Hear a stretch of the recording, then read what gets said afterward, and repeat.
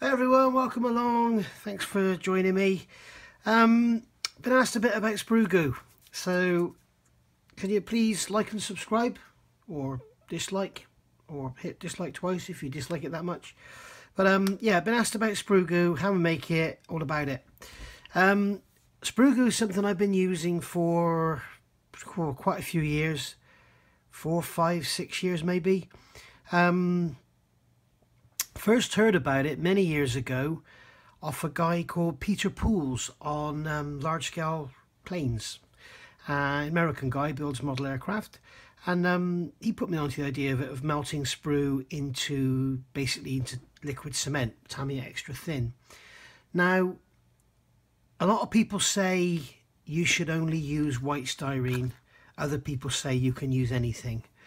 Now, I've got two here, which this one is pure white styrene, as you can see. This one is dragon plastic. I tried to make one out of the Model Collect plastic, as I mentioned in my B2 video. Model Collect plastic is quite thick.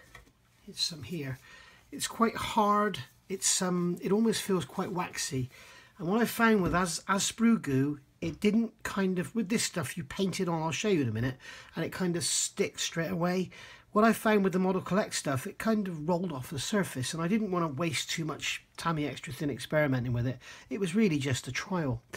So basically the first thing you need to do is use some Tamiya extra thin. I'd recommend out of all the plastic cements. You could perhaps try it with this plastic weld. I think that would probably work very, very well. Maybe when this bottle gets low, I'll try it. I'll let you know if I do, how I get on. But I have tried it in the past with other sprues, and I found that when you paint it on, if you're using it as a filler, I found that it disappeared. It kind of sunk overnight. I also found if you use it, make it too thin, then it also, once the solvents all evaporate, it just sort of sinks into the plastic and there's nothing left. Now, this is the result of my white Sprue Goo, and I've put plenty on, and as you can see, it hasn't shrunk back hardly at all. So really there's too much on there. I've overloaded it, expecting it to sink back. And also what I'm doing is I'm pushing what little nail I've got into it to see if it's gone off. And it needs to be hard before you start sanding it. If you try sanding it when it's too soft, it just rips off. So consistency, right. I've heard people say thin it until it doesn't string. Well, if you can see, this is stringing, and this is the consistency I like. If you thin it much thinner than this, I find, personally, this is all me, I'm just another guy, I'm no expert, I find it shrinks back too much. But then having said that, I've put too much on here. The sprue is the same sort of consistency, but I find it does shrink back a lot more than this one. So the people that say use the styrene, I think are correct. Now, to make Sprue Goo, I'm not going to give you a demo because I don't need another pot of it. I've got it here. All you do, in fact, what I'll do is if I put some more Tamiya extra thin in here, let's get rid of that brush. If I pour some more Tamiya extra thin in here, okay, so let's put that back, keep the smells down. And then what I do is these little bits of, when you've like made things with plastic card and stuff, if you just keep it, where's my old snips? Use some old cutters to cut it up. Just keep it and cut it up into small pieces. The smaller the pieces, the quicker it'll melt. And literally just drop it in. And that is it. Now, you can use sprue, but I would recommend staying with one sprue manufacturer and do a small amount at a time, because if you're anything like that, if you discover the same as me, you'll find that certain manufacturers' sprue works differently. I think Revell works quite well, but certainly that Model Collect stuff didn't work very well. So that's in there now, and I'll just give that a shake. And I don't know if you can see, but that's that plastic card. It's difficult to see through. It's just sat there, but within a couple of hours it'll be gone. It'll just dissolve into the glue. So now we can see that on the upper surface there, it's not stringy anymore because all I've got on the upper surface is the glue. Now, so I need to leave that overnight now, or leave it for a few hours, and that'll all dissolve and mix in together lovely. In fact, if I get in there with something else, let me find something I don't mind getting covered in glue. Let's get one of these old sticks. There we go. And if I just give this a good stir,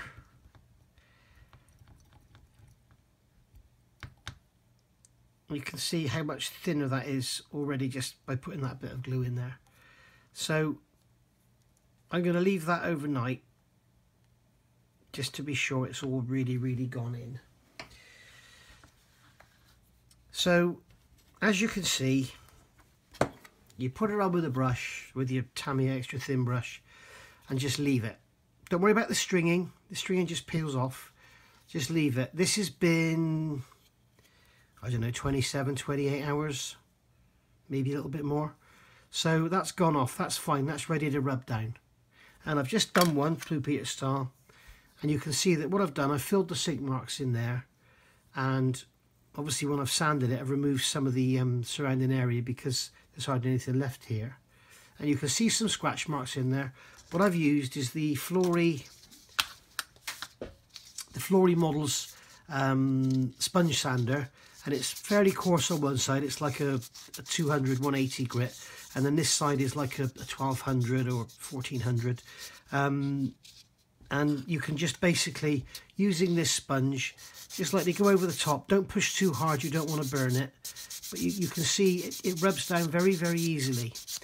Now, it's not as easy as filler to rub down, or some fillers. The beauty of this is, if you need to do any scribing in this area, you won't notice a difference, whereas I'm sure you'll all know, you're trying to scribe through filler, it kind of crumbles or it becomes soft. If you use super glue, it's very hard, so the scriber sort of skates over the surface. With this, it'll just glide over the top as if it's not there, particularly with other plastics. Now, this Model Collect plastic is quite hard, so I don't know, I haven't experimented yet, but if I tried to scribe over that, I guarantee I wouldn't feel a difference and you wouldn't see it. Another use I've never seen people use Sprue Goo for, but I always use it for, is strengthening. Now, this is the B2 where I've added the exhaust nozzles. You can see this is a direct butt joint here. There's no flange or key or anything to support it. So I've put some plastic card on the back, clamped it, left it overnight, trying to get it rigid. Now I want to make this really solid because I don't want that to move or crack at some point in the future. So what I'm going to do, because I've messed up the white one, I think. Hang on, let me have a look. Yeah, I've messed up the white one for now. So let's use this dragon one, because I'm not using this to rub down or for anything cosmetic. I'm just using it to add for some strength. And you can see that what I'm doing is brushing that on, and immediately it just sticks into the surface. And you can see there it's absolutely solid. Okay. And another thing you can do if you're after ultimate strength, you can take your extra thin, wet the area first with extra thin like this, then take your Sprue Goo and put it on top. And immediately what happens is the Sprue Goo, you need to stretch the brush out and make it longer. But immediately what will happen is the Sprue Goo will stick to the extra thin. You can see it's not going on so readily because it's biting into the surface on that wet surface which is already penetrating the plastic. So there we go, I've built up that now. Let's get some more on there. As I say, these strings, don't worry about them, they don't matter. Don't let them lay over clear parts, but and there we go. Now that will dry and dig into that plastic, and it will be as strong as the plastic around it. It's almost like you're adding a weld. You're building up the joint with weld after it's already been welded, if you like. So I can pretty much guarantee you now that that joint there, unless it's unduly stressed, which it shouldn't be, will never crack. Alright, so I'll get on and do the other side, and that's that. But there you go now. I hope that's answered some questions for you. If you make it too thin, it will just sink away from you. I mean, I'll show you on this one the difference. If you look at, you've seen what I've just done with the dragon sprue. Now this is a lot thinner because that glue sat on the top. Look, just brushes on. You see? And it doesn't tend to do much. It's just sat there. So using it as a filler becomes extremely difficult. So there you go. That's Sprue Goo without it stringing. You see, there's nothing there. There's no real consistency to it. It's just nothing to it. Alright, so that's fine. You know, if you're just trying to fill tiny recesses or small gaps or something, but it's no good as a big gap filler, or if you're trying to build up some strength on the back of the area.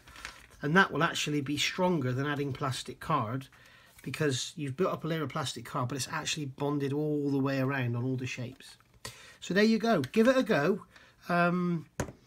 If you've got this much glue left in a bottle, this much here, that's about 5 or 6 mil.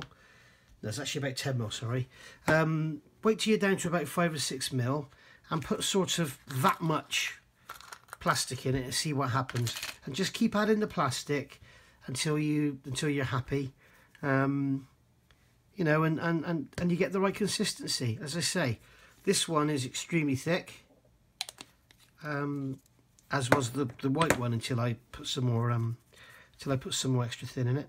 So I hope that was good for you. I hope it's that you learned something from it, and give it a go at home. As I say, it's got, the benefits are, as a backup here, it's strength and the fact that it welds in. You're welding a joint in there, if you like. It's easy to sand down, and it's the same as the parent material, so it tends to remain level and flat, and it's far better to scribe than any other filler material you're going to use. Where it's not so good, if you've got particularly thin areas, like don't ever put this anywhere near a trailing edge of a wing or something, because it'll distort the edges if you put it on as a filler. So yeah, be careful what you're doing with it. Don't plaster it on too much in thin areas, and you'll be good to go. So thanks for watching. If you've liked this, please hit the like button. If you didn't, hit the dislike. If you've got any comments, add them below. But most of all, at the end of the day, please hit that subscribe. Thanks for watching. Bye bye.